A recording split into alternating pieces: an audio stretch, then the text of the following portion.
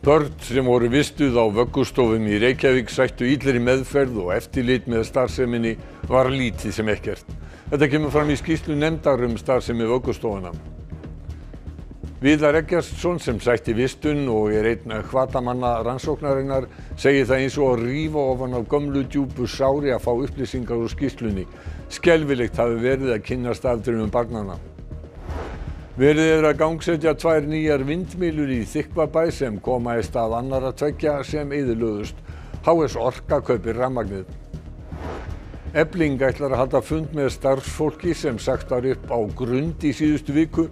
Mikil eining ríkir meðal starfsfólksins sem vill að stjórnendur afturkalli uppsagnirnar. Íslenskur útgefandur Jóns Fosse sem hlýtur bókmenntaverðlaun Nóbels í ár segir verk hans fjalla baráttu mannsins við sjálfan sig og tilveruna.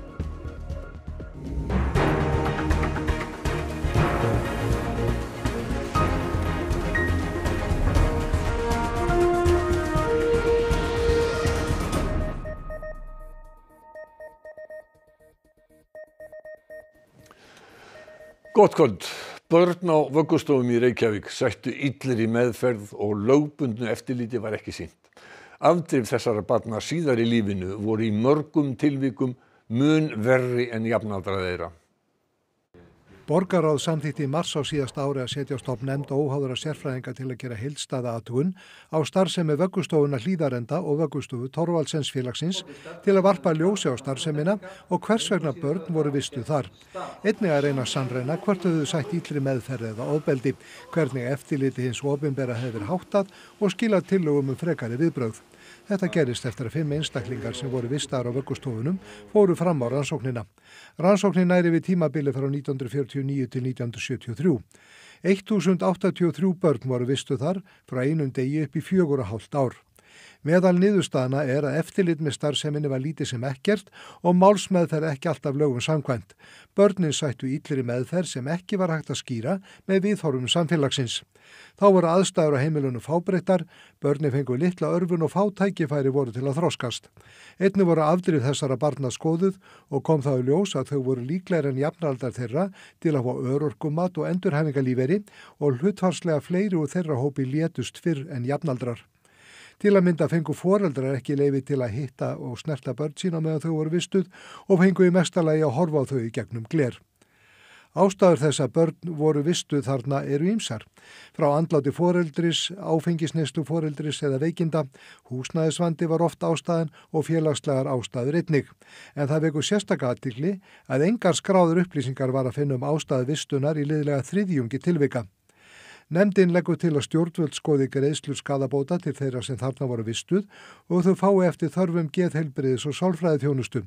Tryggja þurfi að barnaverndarnefndir fái nú rúm til að vinna hvert mál og að borgarráð ákveði hvort halda í rannsókn áfram yfir lengra tímabil. Haukur, þetta svört skýrsla. Já, þetta kolsvört skýrsla og það rót að segja að á fréttamannafundinum í Ráðhúsinu í dag hafi verið mjög þungt yfir fólki þegar að lesi var upp úr skýrslunni og þessi nefnd hún vann skýrsluna upp úr fjölda gagna en það má eiginlega segja hún hefði þurft enn fleiri gögn því eins og kom fram í fréttinni hérna áðan. Það var engin skýring á hvers vegna 3/4 barnanna var vistaður þarna yfirleitt. Og þetta ástand varði í mörg ár en það var ekki eiginlega fyrir Sigurjón Björnsson sálfræðingur á sínum tíma benti á að þetta væri algjörlega óviðunandi og þá breyttist þetta svona smávegis í framhaldinu. En við skulum fá aðeins dæmi verklagið frá formanni nefndarinnar. Við erum með skriflegar heimildir það að það hefur verið 1 starfsmaður sem átti að sinna 22 börnum á kvöldvakt og 22 börnum á næturvakt. Þannig að fólk getur rétt gert sér í hugarlund, sérstaklega fólk sem á börn, hvernig það hefur gengið fyrir sig. Þetta eru sem sagt kannski stóri pósturinn varðandi meðferðina og það kannski rétt að leggja áherslu á það þegar við erum að tala illa meðferð, þá erum við ekki að tala eitthvað starfsfólk hafi beitt börnin vísvitandi illri meðferð. Þetta fyrst og fremst gagnrýni okkar á starfshætti og vinnulag sem haft á þessum tíma sem allsendis ófullnægjandi.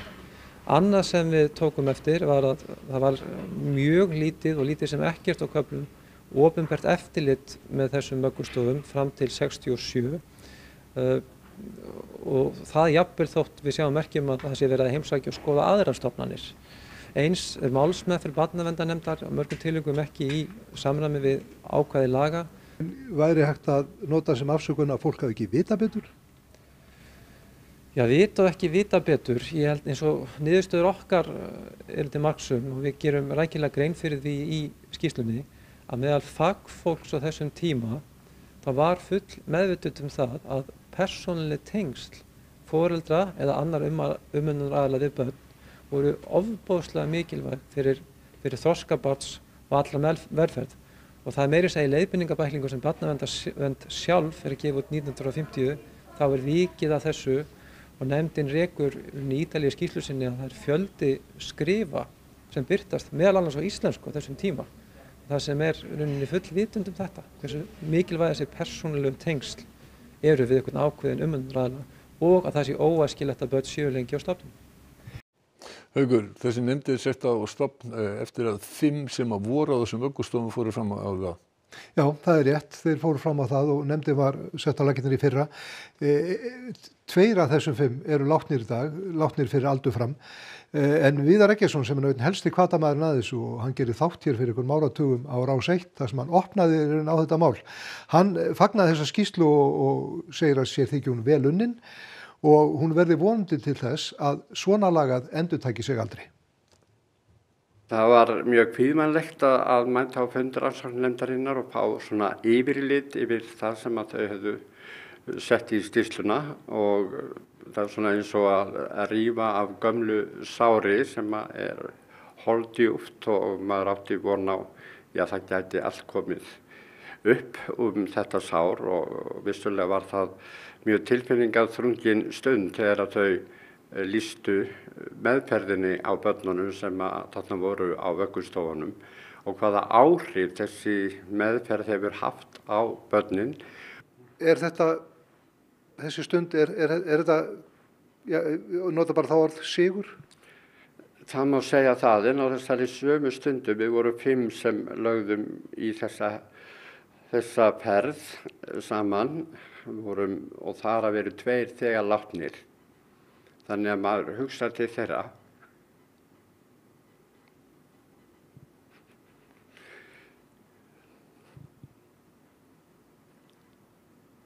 Og allra þeirra sem hafa látist.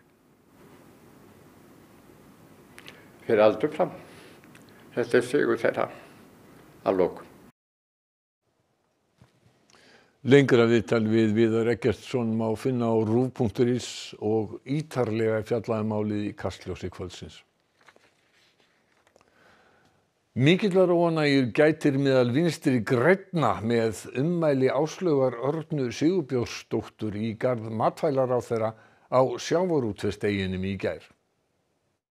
Samtök fyrirtækja í sjávarútvegi stóðu fyrir sjávarútvegsdeginum í gær. Áslaug Arna Sigurbjörnsdóttir, háskóla iðnaðar- og nýsköpunarráðherra, ávarpaði fundinn en á sama tíma var Svandís Svavarsdóttir, ráðherra sjávarútvegsmála, að kynna tillögur sínar framtíð fiskeldis. Erindi Áslaugar Örnu fjallaði nýsköpun í sjávarútvegi en hún nefndi þó mál sem hafa verið umdeilt og bætti við. Ég gæti líka rætt samnefnaran yfir þetta flest. Svandísi Svavarsdóttur. Sem situr með mér í ríkisstjórninni sem þið auðvitað elskið öll svo heitt og innilega. Og hana get ég sagt eitt, sérst ríkisstjórnina, ekki Svandísi.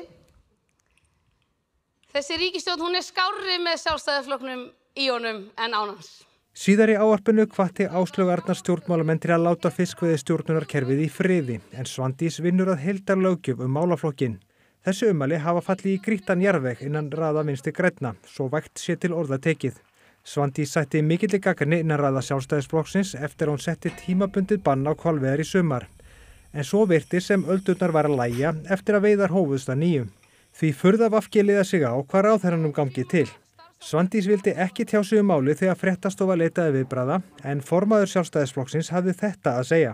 Ég þekki nú ekki nákvæmlega þessa gagnrýni. Ég var ekki á þessu fundi og veit ekki nákvæmlega hvað þú ert að tala En ég held að við ættum að tala virðingu hvert annað og ég skal nú bara kynna mér það nákvæmlega í hvað verið að vísa. Ég þekki það ekki. Algjör samstaða meðal starfsfólks grundarheimilana sem krefst þess að uppsagnir verði dregnar til baka. Trúnaðarráð Eflingar hittist í kvöld vegna uppsagna grundar í Hveragerði.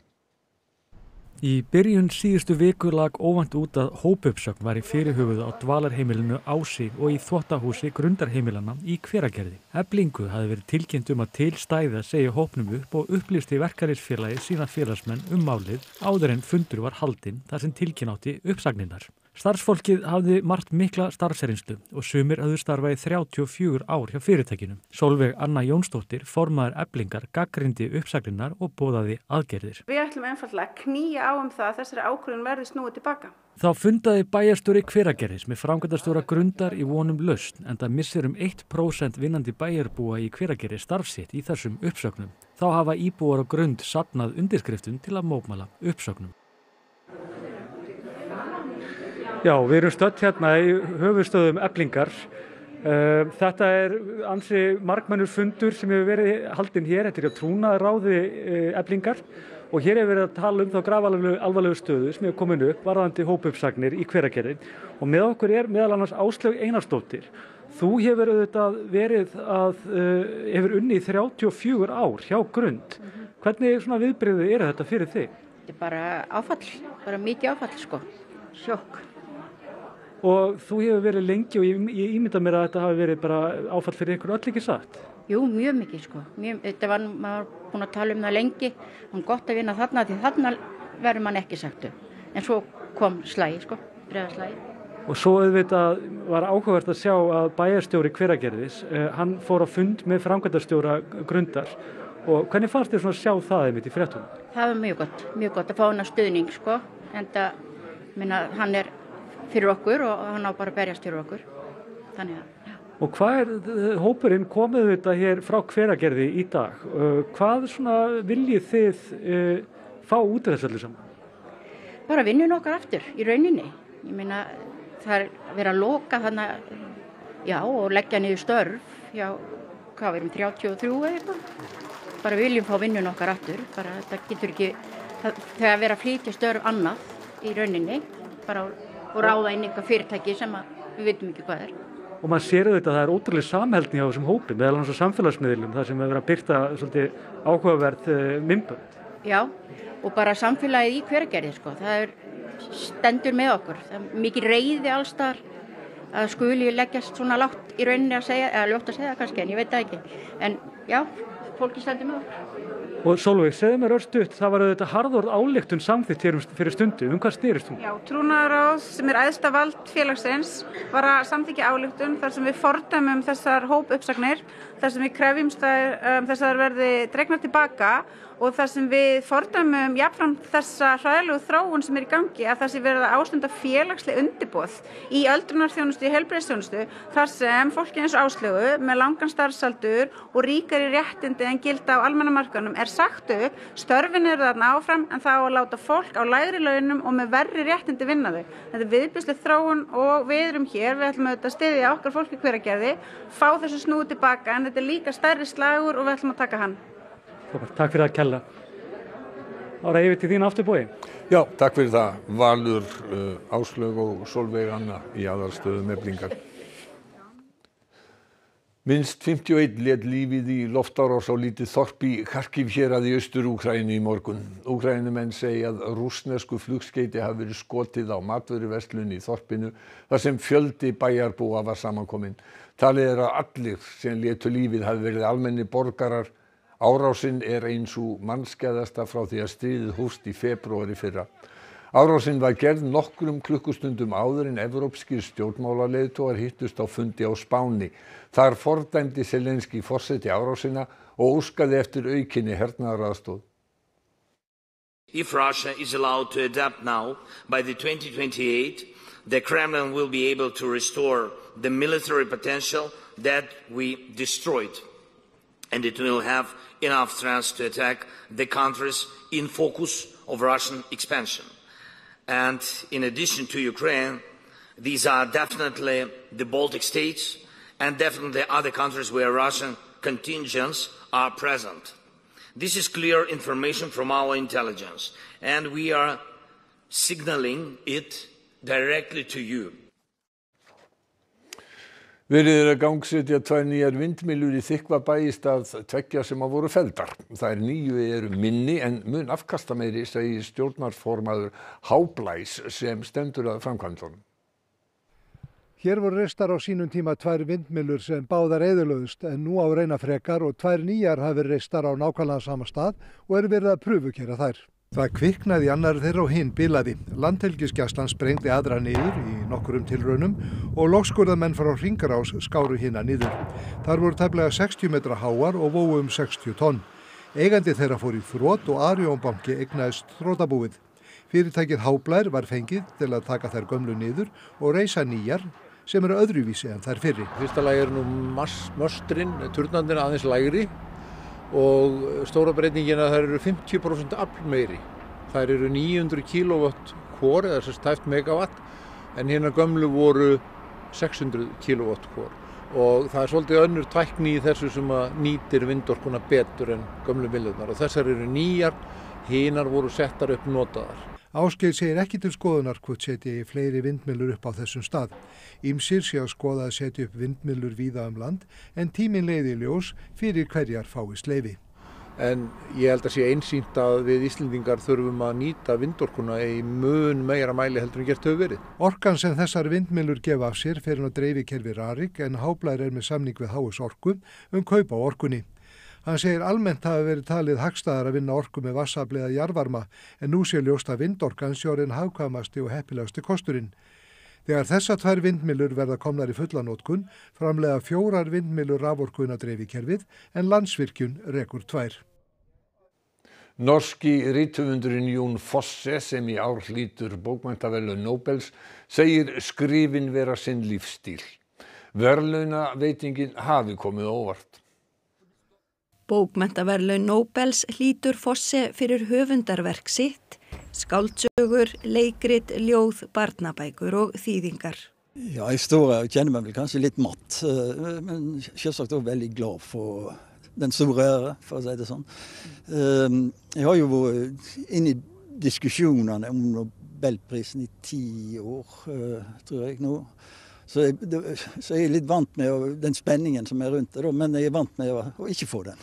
Så at jeg da skulle få den i år, det kom uventet på meg da. Fosse hefur skrifað frá 12 ára aldri og segir skrifin vera lífstíl. Hvis jeg ikke har noe å jobbe på eller noe å skrive på, så vet jeg ikke helt hva jeg skal gjøre av meg.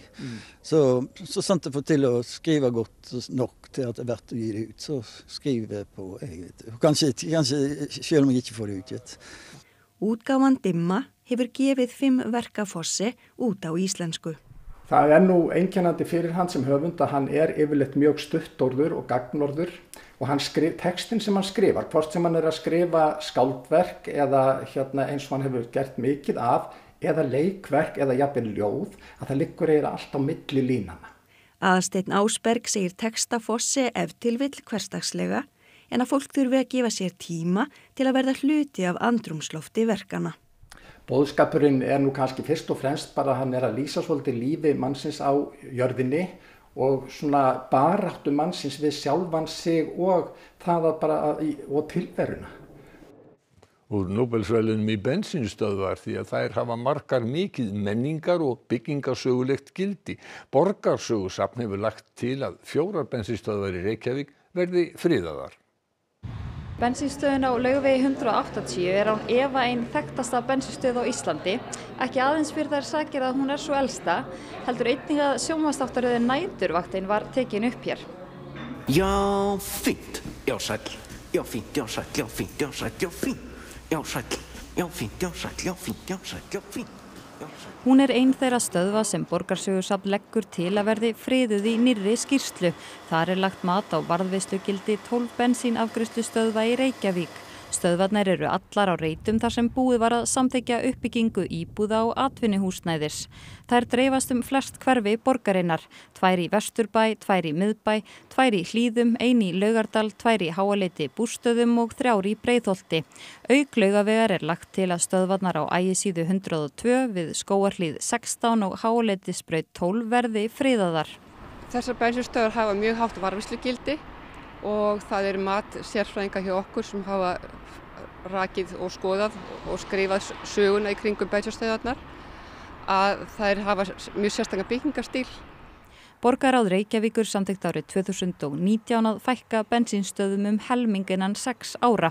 Varðveislugildi stöðvana þarf að liggja fyrir áður en ákvarðanir eru teknar niðurrif. María segir byggingarnar ekki komnar á þann aldur að þær hljóti sjálfkrafa friðun og því sé sérstaklega óskað eftir því. Það er pólitíkin sem tekur afstöðu og maður trúir ekki öðru en að þau hafi trú á sögun og hún skipti máli sjálfsögðu í borginni. Bensínstöðin við Ægisíðu var byggð árið 1978. Byggingarstíll hennar er sérstakur en form hennar minnir á blævæng. Þar er enn rekin bensínstöð og smurstöð. Þetta er held ég síðasta alvöru hverfisstöðin. Þetta er bara orginal bensínstöð og eins og það voru og vöruúrvali með það og nágrannir eru mjög sátti við þetta. Geta droppa hérna inn og fengi lagfæringu á perum eða dekkjum eða hverju sem er. Eftir að afgreiðsla á hinum stöðunum hætti hefur húsnæðið verið nýtt undir annað, til dæmis bakari og hjólabúð. Ef ekkert kemur fram sem gengur gegn áliti borgarsögusafns verða bensínstöðarnar friðaðar. Viktoría, við vorum búin að segja fyrir fréttatímanum að þið ætlaði að fjalla vöggustofumálið. Já, við heyrum viðtal við konu sem var fyrstu 18 mánuði ævi sinnar á vöggustofu og telur það að hafa haft mikil áhrif á líf sitt.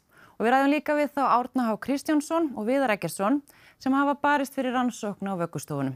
Svo heyrum við líka menningafréttir eins og alltaf á 50. Takk fyrir það kærlega og við ætlum að líta til veðurs. Esjan var orðin grá í morgun. Í nótt dregur úr vindi og léttir til fyrst landið norðvestanvert fremur hæg breytilega átt á morgun og víða léttskýjað þegar líður á daginn. Hiti á bilinu 1 til 7 stig en frystir víða annað kvöld. Það er Sigurður Jónsson sem er veðurfræðingur kvöldsins. Hann fer nánar yfir þetta þegar Helga Margrét Höskuldsdóttir hefur sagt okkur íþróttafréttir. Breiðablik spilaði sinn fyrsta heimaleik í riðlakeppni sambandsdeildar Evrópu í kvöld. Eftir tap í fyrsta leik riðilsins vonuðust Blikar eftir stigum. HSÍ hefur formlega staðfest samnorræna umsókn sína að halda HM í handbolta karla 2029 eða 2031. Grunnforsenda umsóknarinnar er að þjóðarhöll verði risin hér á landi. Heimsmeistaramótið í 5 leikjum stendur svo sem hæst en í dag er keppt til úrslita í fjölþraut karla. Helstu atriði fréttanna. Börn sem voru vistuð á vöggustofum í Reykjavík sættu illri meðferð og eftirlit með starfseminni var lítið sem ekkert. Þetta kemur fram í skýrslu nefndar starfsemi vöggustofana. Verið er að gangsetja 2 nýjar vindmyllur í Þykkvabæ í stað annarra 2 sem eyðilögðust. HS Orka kaupir rafmagnið. Forysta Eflingar situr fund með starfsfólki sem var sagt upp á Grund í síðustu viku. Mikil eining ríkir meðal starfsfólksins sem vill að stjórnendur afturkalli uppsagnirnar. Íslenskur útgefandi Jón Fosse sem hlýtur bókmenntaverðlaun Nóbels í ár segir verk hans fjalla baráttu mannsins við sjálfan sig og tilveruna. Næstu fréttir klukkan 10 í kvöld bæði í útvarpi og sjónvarpi og við minnum okkur á vefinn sem vakir allan sólarhringinn. Þessum fréttatíma lokið og verið sæl.